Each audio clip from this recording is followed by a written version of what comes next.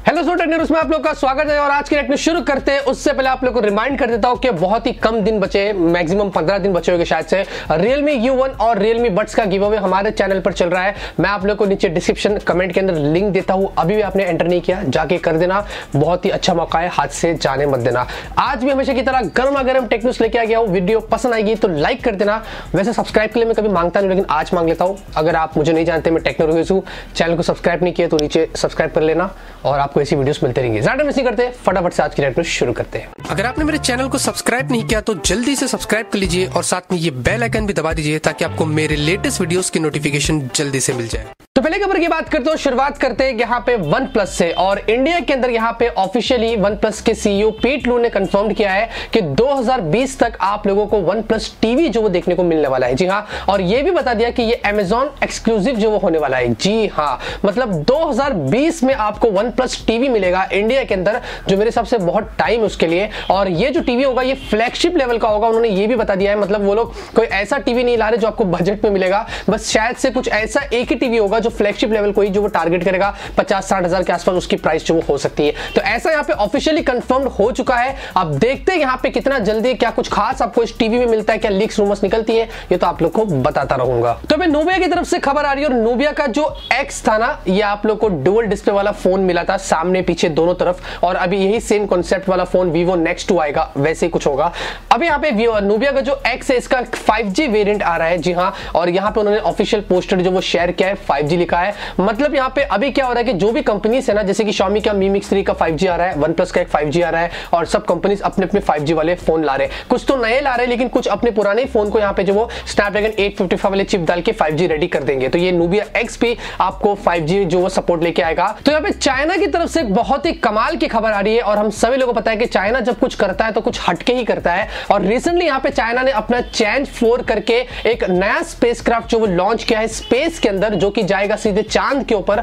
और इसकी स्पेशलिटी ये होने वाली है कि ये वहां पे अनएक्सप्लोर जगहों पे जाके जो वो एक्सप्लोर करेगा। मतलब जो मून का जो पार्ट है आपके सामने आपको जो वो दिखाई देता है, ज्यादातर यूएस, रशिया, यूरोप में सब लोग इसी पार्ट में गए थे, लेकिन जो बैक साइड है जिसको डार्क मोड बोलते हैं, जो हमारे अर्थ के सामने नहीं आया है, उस वाले पार्ट में यहाँ पे ये स्पेसक्राफ्ट वहां पे जाएगा और ऊपर जो लूनार सरफेस होता है उसका और अंदर दोनों जगह जाके उसको जो वो एक्सप्लोर करेगा। यहां तक इतना बताया जा रहा है कि वहां पे चाइना को जो वो कुछ झाड़ पौधे और फ्रूट्स वगैरह भी जो वो उगाने हैं, वो सारी चीजें भी यहां से जो वहां पे लेके गया है। मतलब चाइना कमाल कर रहा है, मून के डार्क साइड में अपने स्पेसक्राफ्ट को लॉन्च किया है उसको एक्सप्लोर करने के लिए। वहां पे एक्जैक्टली ऐसा बताया जा रहा है कि -100 और एज हाई एज 100 डिग्री तक भी जो वो चला जाता है। खैर देखते हैं यहाँ पे क्या कुछ खास निकल के आता है इनकी रिसर्च से, ये तो हमें थोड़े टाइम में ही पता चलेगा। तो फिर Realme की तरफ से खबर आ रही है। और अगर आप यहाँ पे Realme कॉन्टेस्ट के बारे में अभी भी नहीं सुने तो मैं आप लोग को यहाँ पे बता देता हूँ, क्योंकि यहाँ पे 3 दिसंबर से ये शुरू हो चुका है। यहाँ पे 21 दिसंबर जो वो लास्ट है और 24 दिसंबर को विनर को अनाउंस कर देंगे। यहाँ पे वो लोग जो वो 5 अलग अलग कैटेगरीज रखे हैं। और अगर आप एकदम क्रिएटिव टाइप के बंदे हैं तो Realme की वेबसाइट पे जाके पार्टिसिपेट करिए। उनके लिए आप वॉलपेपर्स और जो बैक केस है ना, उसके जो वो डिजाइन आप जो वो सबमिट कर सकते हैं। और अगर वो लोग आपको सेलेक्ट करते हैं तो आप लोग को बहुत अच्छे पैसे मिल सकते हैं। 10 लाख रुपए का वर्थ इनाम वहां पे जो उन्होंने घोषित किया है। उसमें से एक जो होगा वो मास्टर होगा, जो खाली एक विनर होगा, उसको 2 लाख दे रहे, Realme U1 भी दे रहे। 4 इनोवेटर्स हो गए, सबको 50-50 हजार रुपए मिलेगा और U1 भी मिलेगा।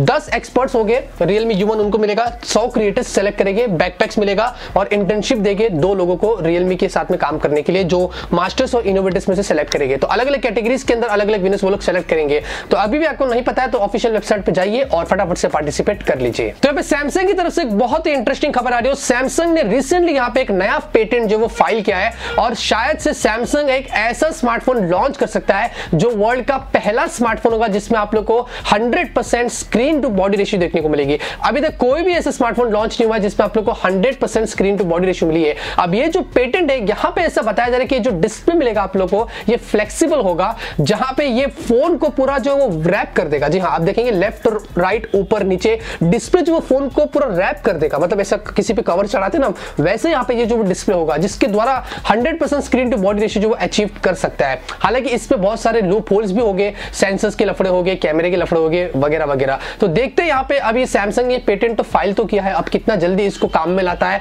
क्या कुछ खास इसमें आगे पता चलता है, ये तो आप लोगों को कुछ टाइम में ही बता दूंगा। तो एवेंजर्स 4 का ट्रेलर फाइनली यहाँ पे जो आ चुका है और यहाँ पे इसने कमाल कर दिया है। एक दिन के अंदर 38 मिलियन व्यूज आ गए हैं और 2 मिलियन से ज्यादा जो वो लाइक्स आ गए। अब जो एवेंजर 4 है इसका नाम ये होगा एंड गेम्स, जी हाँ शायद से ये आखिरी पार्ट होगा। और यहाँ पे इसमें क्या होगा कि इन्फिनिटी वॉर्स जो आई थी ये उसको कंटिन्यू करेगा।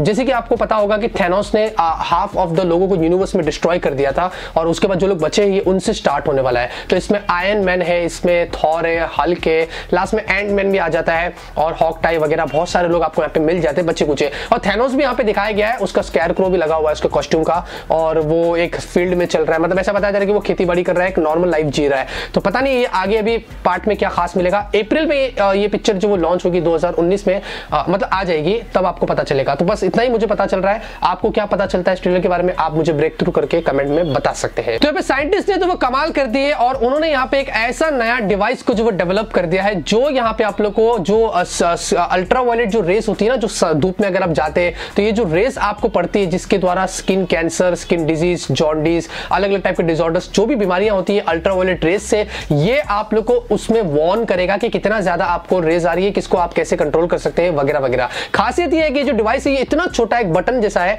आप इसको अपने शर्ट के बटन पर, टोपी पर या फिर अपने उंगलियों को नाखून पर रख सकते हैं। इसमें बैटरी बिल्कुल भी नहीं होगी, जी हाँ ये लाइफ टाइम चलेगा, प्लस ये वाटरप्रूफ और एकदम रगेट होगा और वायरलेसली आप अपने फोन में इसको कनेक्ट कर सकते हैं और वो सारी जानकारी आपको आपके फोन में जो वो दे देगा। तो मतलब आप कहीं पे भी जाएंगे, फोन चालू करेंगे सनलाइट के अंदर तो आपको पता चलेगा कि हाँ ये ज्यादा हो रहा है, कम हो रहा है, इसके हिसाब से आप अपने आप उस चीज को पर्सनलाइज कर सकते हैं। तो मेरे सबसे बहुत ही कमाल की चीज साइंस ने डेवलप किया है, उंगलियों के नाखून पर लेके आप घूम सकते हैं बिना बैटरी के।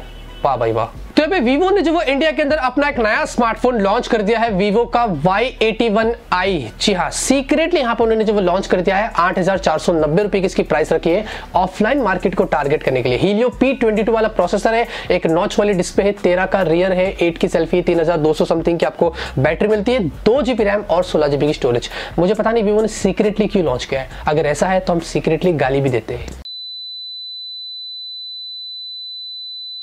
रिसेंटली बताया जा रहा है कि गूगल ने प्ले स्टोर से 22 ऐसे एप्लीकेशन को जो वो निकाल दिया है, जो यहाँ पे ओवरऑल बताया जा रहा है कि 2 मिलियन टाइम्स जो वो लोगों ने इसको इंस्टॉल कर लिया था। और ये एप्लीकेशंस यहाँ पे क्या करते थे कि आप लोगों को ट्रिक करते थे एडवर्टाइजिंग बैनर पर क्लिक करने के लिए, जिसके द्वारा वो लोगों को रेवेन्यू मिलती थी।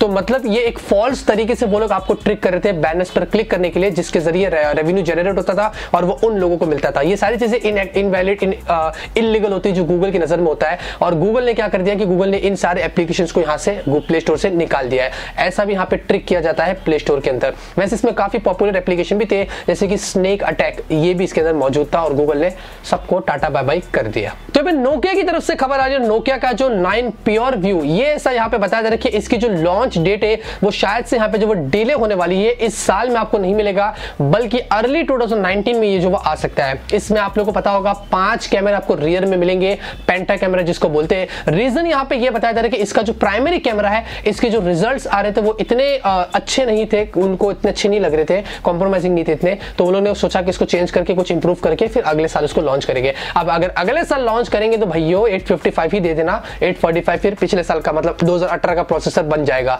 तो आपको यहाँ पे ध्यान रखना पड़ेगा, सोच समझ के आप अपने फोन को लॉन्च करना। क्या आपको पता है कि वर्ल्ड का सबसे पहला हार्ड डिस्क ड्राइव जो कि कमर्शियली अवेलेबल था, उसकी साइज यहाँ पे क्या थी? मैं फिजिकल साइज की बात कर रहा हूँ, एक वॉशिंग मशीन की जितनी थी। जी हाँ, और उसमें डेटा कितना स्टोर कर सकते थे? मैक्सिमम सिर्फ 5 MB का। इमेजिन 5 MB का। तो आज की न्यूज़ खत्म होती है। उम्मीद करता हूं आपको आज की न्यूज़ पसंद आएगी। अगर आपको पसंद आए तो जरूर से इस वीडियो को लाइक करिए। मैं से आप लोगों के लिए डेली टेक न्यूज़ आता रहूंगा, आप लोगों को ऐसे ही अपडेट करता रहूंगा। मिलते हैं आपसे अगले वीडियो में एक नए वीडियो के साथ। Till then have a great day and always keep smiling.